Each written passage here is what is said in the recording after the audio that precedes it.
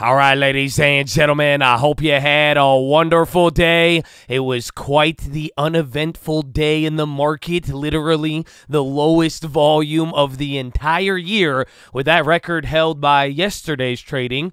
And it's all ahead of NVIDIA earnings as everybody is getting ready to know whether or not that AI bubble is going to continue or not. So here's the deal. Although I would like to give you a watch list and explain a lot of the market and this and that, I mean, it's absolutely dead. It is absolutely boring. And why I'm saying that, because it's weird considering how big of an event NVIDIA is tomorrow. So what I thought I would do instead is give you guys an earnings preview. I was going to go over the balance sheet and show you a couple of cool things, and that was shout out my boys at 2K, bro. They requested this, the balance sheet one, but I said, hey, it's earnings. This is a big deal here with NVIDIA. Let's go over the preview. Let's go over some of the key talking points, and then I'm going to share with you some of the analyst stuff, because a lot of you guys ask me, where do you get this? Where do you get that? Some of the info is hard to get your hands on. It is not always public, but that's why I'm hoping these videos can be where you get them. You know what I'm saying, baby? So I have a good video for you. We're going to talk about NVIDIA, what you should be looking for tomorrow. I'm going to share with you the estimates so that right when the data comes out tomorrow, you're going to be ready to go. And then we'll talk about some of the key themes that are driving this stock and what people are looking for, because clearly AI and these AI trends, it is the biggest theme that we have been dealing with for almost 2 years now after we wrap this up. So I have all that for you. What I need from you, a thumbs up on the video. Make sure you're subscribed. And if you don't know, we are live Monday through Friday, 30 minutes before open, youtube.com/thestockmarket. We will see you there in the morning, baby.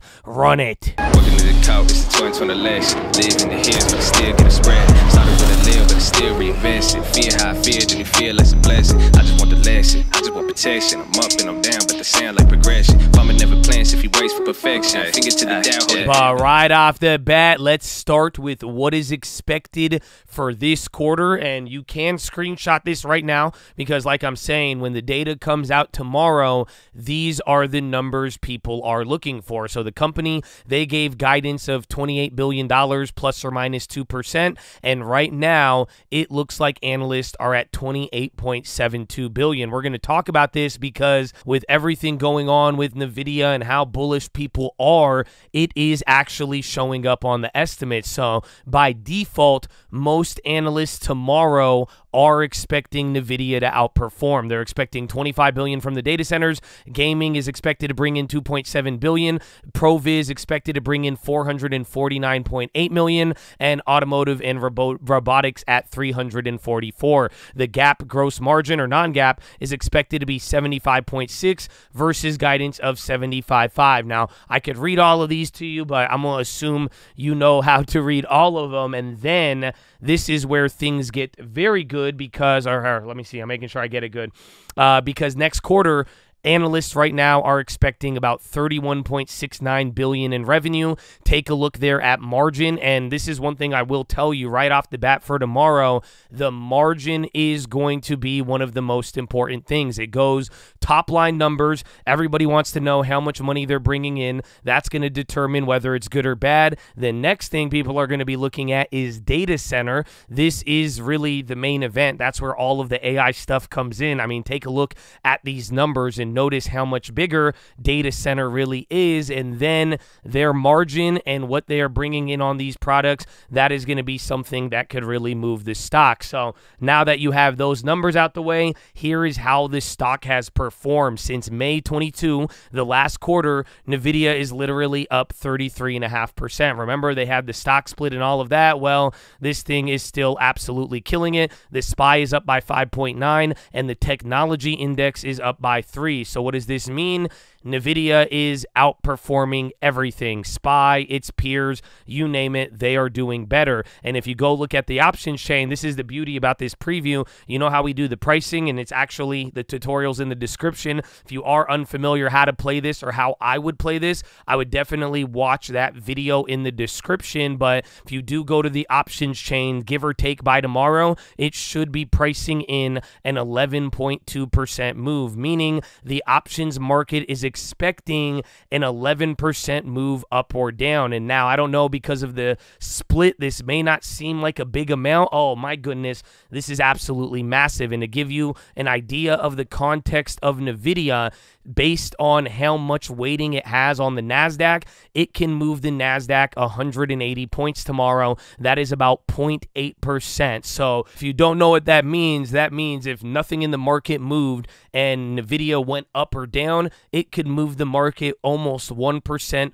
all by its wee little self. So that's absolutely huge. And as far as the pricing is concerned, it's a pretty decent movement. Again, 11% of a couple $1 trillion is nothing to balk at. So that's what's priced in. The other thing you got to be looking at is how it's moved over the last 4 quarters. The last 2 quarters have been very big, and the last 2 quarters before that, they were kind of watered down. So when it comes to me playing it, I'm always going to be playing it after the report, because a year ago, some of these moves weren't that big, but as of recently, we have gotten big moves. But then again, they've came out with more announcements and even updates like their stock split. So here's the rest of the data, but now what I want you to understand here in terms of like getting the full picture, like I told you guys here in the beginning, Wall Street is expecting a beat on the upper end of the current guidance. So right now, Wall Street is expecting an outperformance on Q2. So if you hear the numbers tomorrow were below this quarter, that would be a surprise. Even if it came in at the $28 billion that the company was expecting, I don't think that will be taken well, because most analysts are expecting them to go above the upper end of guidance. There's about 40 analysts who have made estimates, and the consensus is that they are supposed to outperform in terms of revenue. Now, the margin, this is where it's interesting, because although many analysts agree that they should be outperforming, and outperforming is the consensus, the margin is expected to arrive at the midpoint of guidance, meaning people will be okay if the margin doesn't outperform, but they do think that it should show some improvement and it shouldn't decline that much. So that's the basics as far as revenue and margin and what we're expecting tomorrow right when those numbers come out. But now, as far as what is important and not, this is in order from most important to least important. The data center is the #1 thing everybody is going to be looking for, then gaming, then ProViz, then automotive. Honestly, gaming, ProViz, and automotive, these are either going to pad the stats or not. And what I mean by that is that if data center is really good or really bad, that will overshadow anything. And that's kind of the thing here, because like I said, I want to go over in like a deep dive into NVIDIA and talk about everything going on with this AI stuff, but you guys should be familiar with how earnings works. You know, the numbers come out, everybody reacts, the computers react right away, then you get the conference call, then people start talking and then reacting, and then we wake up in the morning, and then you get the continuation over the next couple of days. But people are focused on these main points. That's why I want you guys to know exactly what to be looking for, so you could determine whether or not tomorrow is a good beat or it was a miss. So that's what I want in terms of the broader stuff. So now let's talk about some of the nitty-gritty and the focus areas for tomorrow. Then we'll get into what some of the analysts are saying. But #1, this is something I've been talking about over the last couple of days. I'm sure if you even searched NVIDIA in the news, you may have heard something about this. But for now, the #1 focus is this Blackwell delay. Over the last couple of weeks, I think it was Goldman or even UBS who talked about it.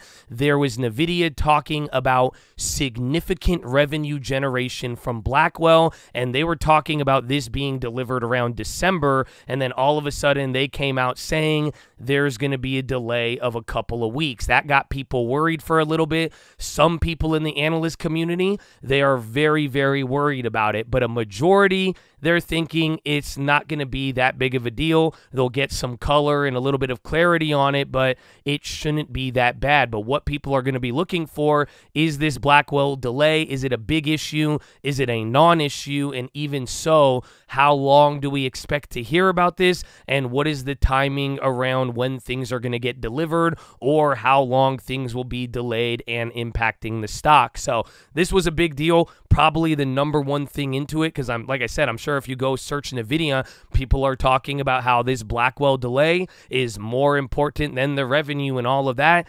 I don't really think that's the case unless there is really some black swan news. But like I'm saying, or like I've showed you here, there's a little bit more to the story. They need to beat the upper end of revenue. Their margin has to beat the midpoint of guidance because that's what people are expecting.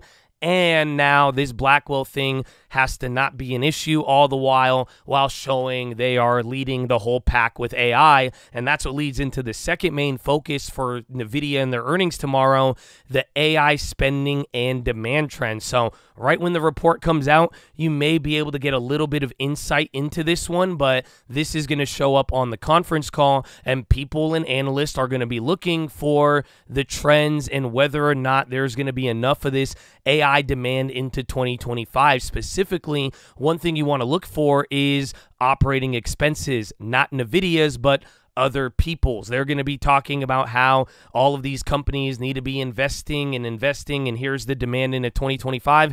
People want to know if this is still viable and if we could see some of these trends continuing into the next year to fuel all of these gains and growth that everybody has been looking for. So that's a big focus. And then number 3, I'm not too familiar with this, but I did see a lot of people talking about it, and it does kind of make sense. You may not understand the whole rack scale thing and the full stack and all of that, but it's very simple. What are the AI and demand trends? But more so, how is NVIDIA stacking up against the competition? And this is big because AMD, they recently had that acquisition. We've heard a lot, even what you're going to hear this whole earnings, SMCI, AMD, a lot of analysts, or TSM, they're bringing up some of the recent performance and some of the recent pivots and acquisitions. People are trying to compare this to NVIDIA and how they are stacking up. So as far as what you should be looking out for tomorrow, keep an ear to the street on competition, because again, it's been almost 2 years here.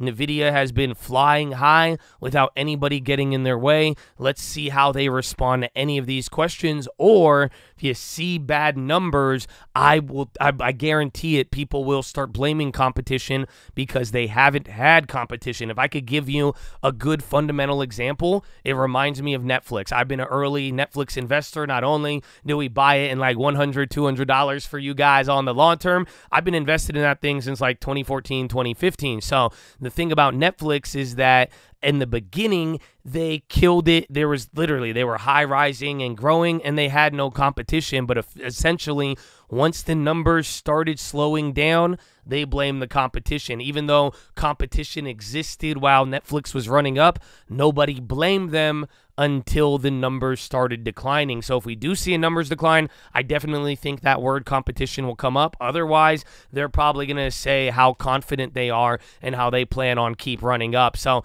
that's the third main focus. And then finally, as far as some of the more tertiary segments, gaming, just be on the lookout for inventory levels and demand. Any updates on those? It could get people excited because last quarter, NVIDIA did say demand for the gaming was going up, and that helped a little bit on top of the split news and everything else that they came out with. And then as far as the automotive segment, believe it or not, it's tied to the whole EV thing. So as long as EVs do good, even a little bit of Tesla, we could hear a little bit more. But I do think gaming could give you an overall back-end boost, a way, way bigger than anything in automotive, unless they announce some big development with like Elon and Tesla and all of that. So hopefully that helps. These are the 4 main focuses we're going to be keeping our eye out for. And now let's see what some of these analysts have been talking about. So Stifel, they're the ones who have been saying this, that Blackwell commentary will probably overshadow guidance. In their opinion, they do think that they're going to kill it on this quarter, be above the midpoint, all of those things that we've heard about, but they're not as focused on the guidance, and they think whether it's good or bad news out of Blackwell guidance or that delay, that will be more important than the Q3 guidance. But even so, Stifel is expecting a beat and raise, and the way they're looking to categorize the whole Blackwell delay, they think it'll be measured in delays in months instead of quarters. Why this is important?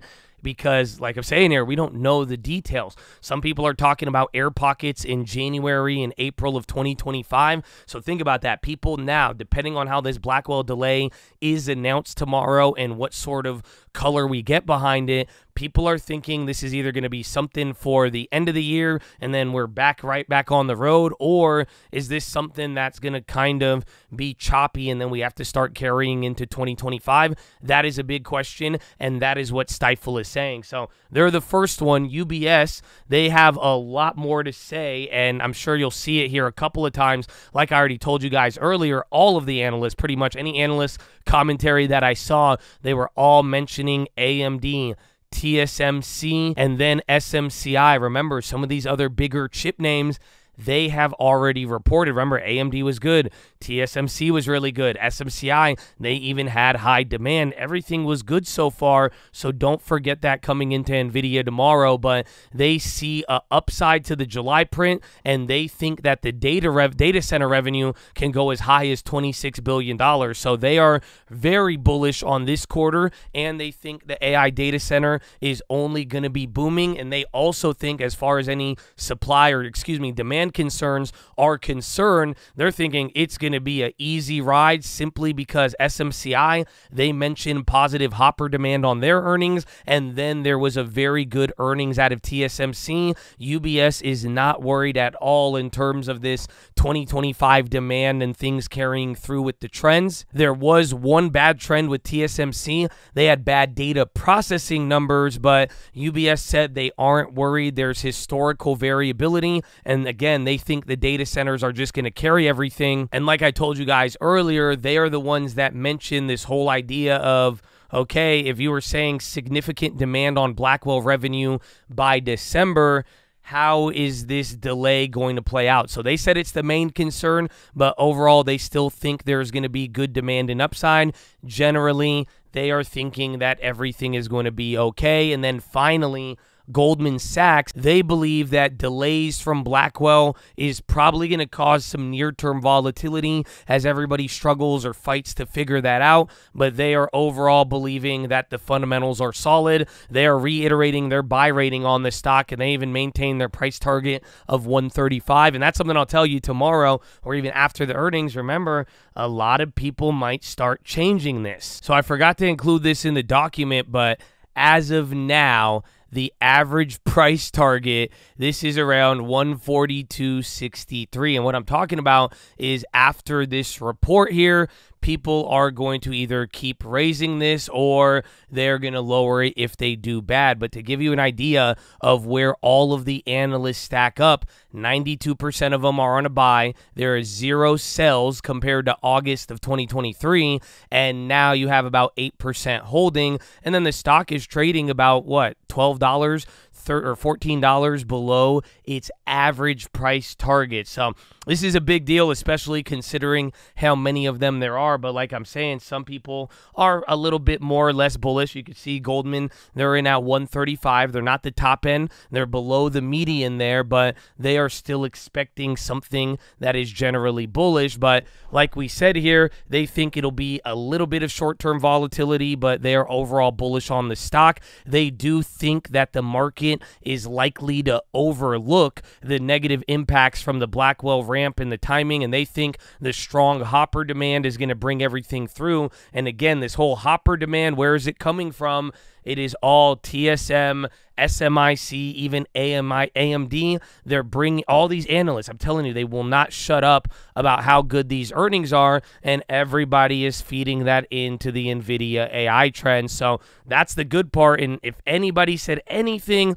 a little bit more unique about what's going on here, I do think Goldman brought up something amazing. They believe that the AI demand for like 2025 and moving forward, they are very, very bullish on advertising companies, and they were talking about how these ad businesses are going to keep spending on AI, and they are more likely to overspend than underspend because there's already results that are showing up, and nobody in this advertising business wants to get left behind. I thought that was very interesting because everyone's trying to use TSM and SMCI and AMD to figure out demand. Goldman saying, no, just look at the ad industry. They are benefiting off of AI right here, right now, and nobody's going to get left behind. behind and they're going to overspend. They already did overspend, and they're going to keep doing it all the way into next year. So in short, what they say is they believe the risk to reward on the stock is favorable, with their most bullish scenario pointing to 89% potential upside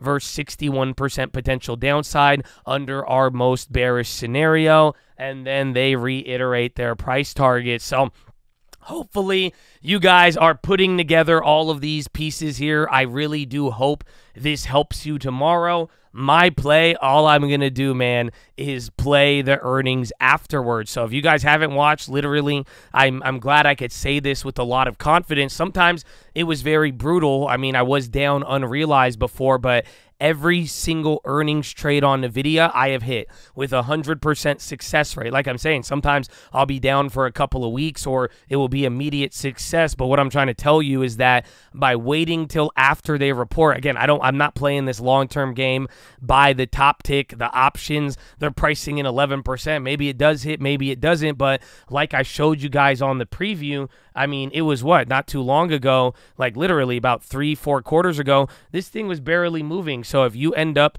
spending, you know, X amount of dollars on an option pricing in 11-12% and it only moves 2, then you're going to get screwed on that. So I like to play the shares after the report, after I get the numbers, and imagine all of this info that I shared with you. This watch list will help you play it after hours because you know what to watch for on the conference call. You know what numbers to compare for guidance. You know what to be looking for with Blackwell, the demand. If you see certain trends, even down to the segments, you can make that assessment there. So I think it's really easy to play it afterwards. I am not going to play it ahead of time, but depending on how this plays out tomorrow, the only final piece of all of it, like I told you guys in the beginning, it's going to be how it moves the market. It will have the ability to move us a lot. This will be our first big event of the week, and then we get into the PCI and see where it takes us. But if this sours the water or muddies the water, it'll be an interesting end of the year. But also at the same respect, if this gives us smooth sailing into the end of the year, maybe that even supports more of your soft landing. So Chad, I hope you enjoyed it. I hoped it helped, but that is your watch list, ladies and gentlemen. Oh, wait, and make sure you guys see us. YouTube.com/thestockmarket. YouTube. Oh, I should have said that in the beginning. But we're live Monday through Friday. Wait, no, wait. Okay, live. Hard.